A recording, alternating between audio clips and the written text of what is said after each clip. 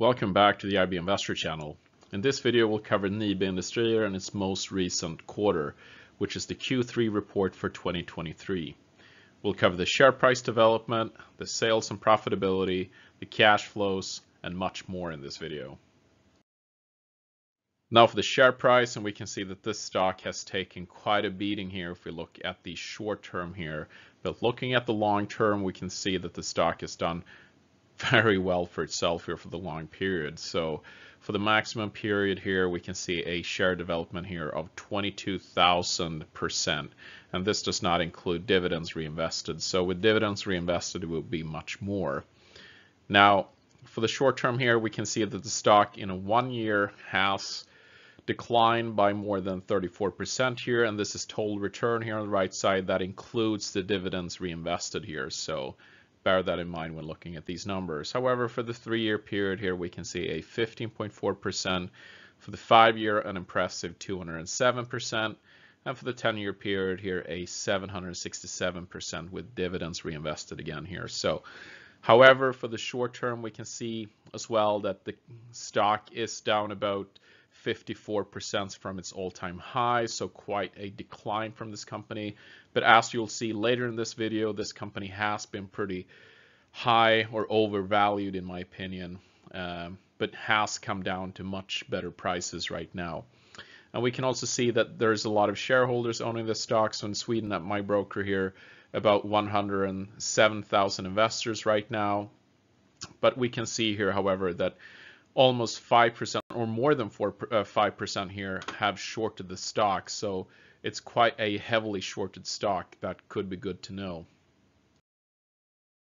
Now for the income statement of this company, we can see here in blue, the net sales here has been growing very nicely here year over year with no gaps or no nothing. It's just been growing, which is very good to see. We can also see that the EPS here in orange has been growing nicely year over year.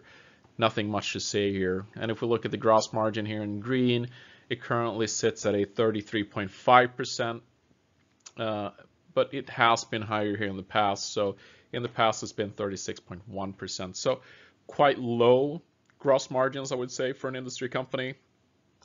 I've seen, niche businesses that sits at, 40% plus. So, this could paint a picture that perhaps it could be a competitive advantage here, that they're not pushing the gross margins here, but rather want to sell the volumes.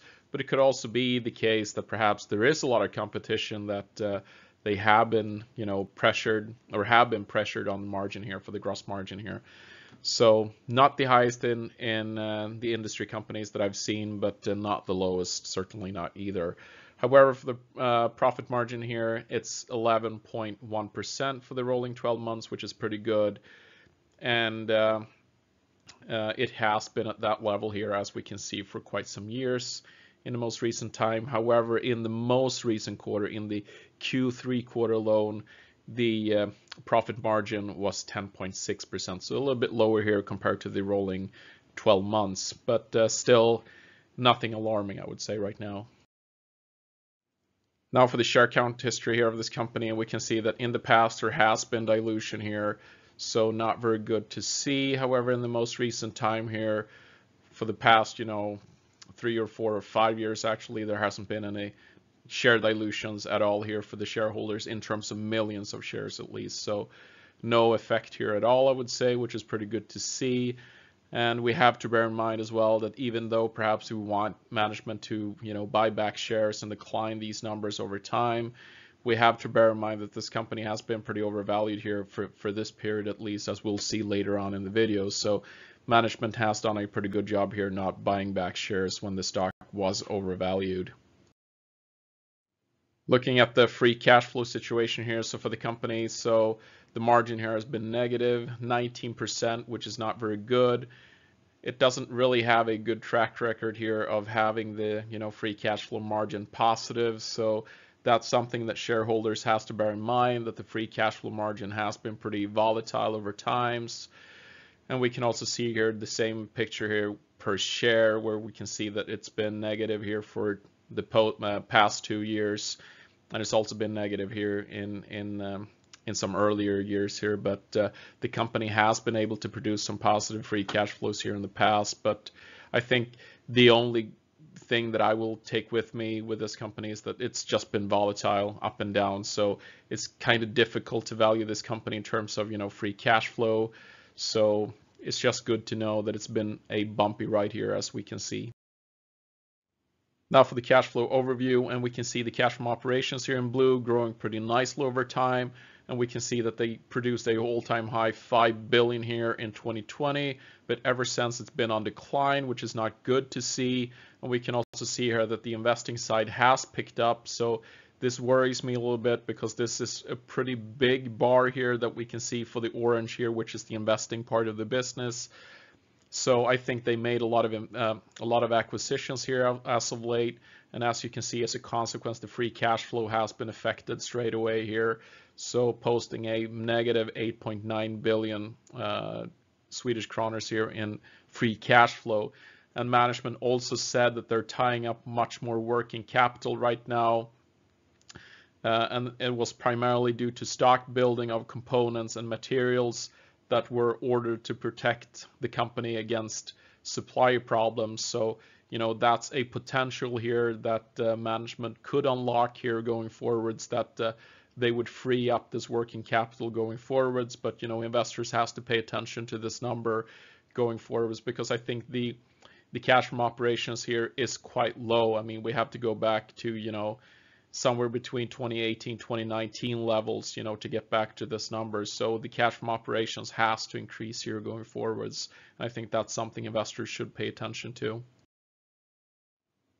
Now for the net debt versus cash from operations, and we can see here this big net debt acquisition here that they made. So they have acquired a lot of debt here. So from 2022 up until the most recent quarter here, trailing 12 months, mind you, we can see here that the net debt that the company has acquired has increased massively here. So almost 3 times as much here compared to that of 2022. And we can also see here that the cash flows has been lacking here. So, they have to drive the cash from operations here much higher, and have to make sure that this gap here that has been increasing here from 2022, it must decline here in the coming quarters and coming years, because otherwise this is quite worrisome. So, they are saying that they're investing for the future here, but the net debt right now is kind of alarming, I would say, and something that investors should pay attention to here. Now for net debt to EBITDA, and we can see here over time that the number has been declining. So we can see that the number here for 2014 sat at 3.3 times, which was pretty high actually, I would say. But ever since, they have been able to decline or reduce that number here. So the lowest here was 0.88 here in 2022. But now, as we saw here, they acquired a lot of net debt. We can see now that the number here, the multiple has increased now to 2 times. So it's still not a lot. It's the 2.0 multiple in itself is not dangerous, but if this keeps on going up in the future in the coming quarters, then investors should be alarmed. But right now it's not the highest I've seen, so investors perhaps should not be alarmed by this 2x multiple by itself, but it's just something to pay attention to going forwards. Now for the enterprise value to EBIT, so this is the first valuation multiple that we'll look at. So the company currently has a 21.2 times here, so it's certainly not a cheap company, but compare that to the number in 2022 where the company had a multiple here at almost 44 times. This number here that it currently trades at is of course a much better value proposition today compared to that of the past few years here, where the number were just crazy. This company's stock or share price outgrew everything, and we can see it here. So this number here is much better, and we can also see that it's pretty much in line with what it's been at historical levels here. So before the pandemic years here, we can see that the company did trade at a similar multiple here. So right now it's much in line with historical levels here, which is good to see. Now for management's allocations performance here, and we can see that the return on invested capital here on the left side has been pretty low, I would say. It's not super high. So, You know, they currently have a 10% here for the most recent quarter, trailing 12 months, and you know, it's been a little bit higher in the past few years, but it's actually been much lower here in the early years here. So a 10% is still a pretty good reference number compared to that of many years ago, but for the most recent years here, it's actually a lower number. And then for the return on equity, it's a pretty solid 16.3%. So it's not super good, but it's not super bad, and it's just in line with, you know, the past historical levels here for, you know, 2020, 2021, and so on. So nothing really to say here more than, you know, it's pretty much in line where it's been at for a few years here. Now for the dividend point of view here. So on the left side, we have the dividend yield, and we can see that the company, or rather the stock price here, offers a 1% yield here currently, which is much higher that of, you know, 2022, 2021, and 2020. So a much better proposition today. And we can also see here for the historical levels that, you know, the yield of this company has not really been that high either at even at historical levels. And just as a comparison here, they're paying out a little bit less here of the free cash flow right now at 25.3% here for the dividend that they paid out from fiscal 2022 compared to, you know, the dividend that they paid out here in 2014. So, you know, the dividend is a little bit low in terms of yield, but we can see here on the right side that the dividend is a fast growing one. So, you know, over time, this company has increased the dividend quite good, and the growth, you know, of the company looks like they're on a path to be able to increase it further here for the coming years as it looks right now. So a pretty stable dividend paying stock. And we can also see here for the fiscal year 2019 that they actually did pay out a dividend here during 2020, which was the COVID year. So that's of course a very good sign that the board has a lot of confidence in the balance sheet of this company, and they were able to, you know, grow the dividend even during harsh and tough times here, as many other company actually halted their dividends here during this period. So pretty nice to see, and of course it just puts an extra star here for sustainable dividend growth here. Now the CEO remark here, and the guy is telling us here that he's ready to pounce here on some new acquisitions here. So he's trying here to be proactive here, which we've also seen here that this company has made some acquisitions here for during this year so far. He's also telling us here that they have 3 business units which have very good geographical spread.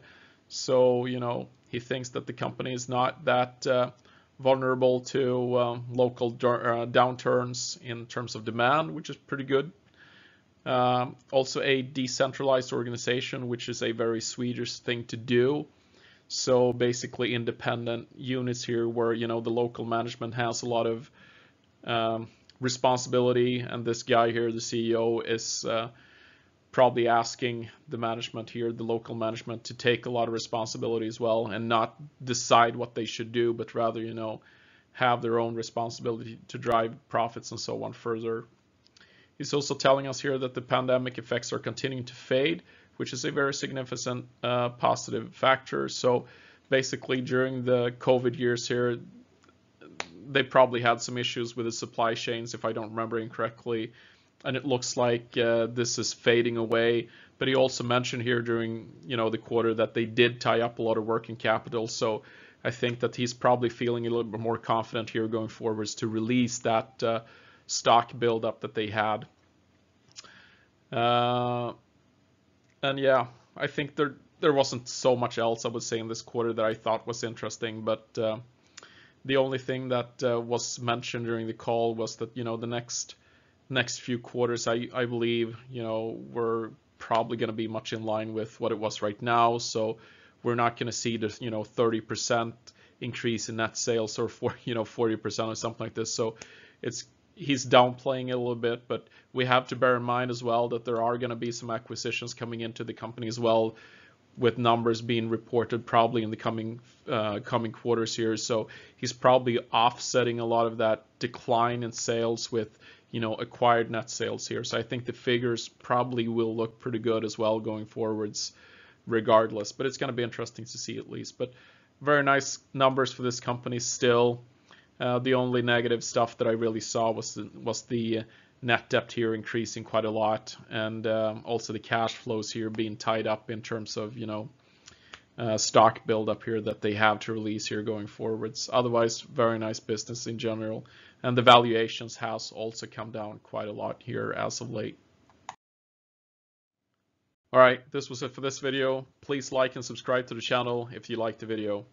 Thank you very much for watching. Bye.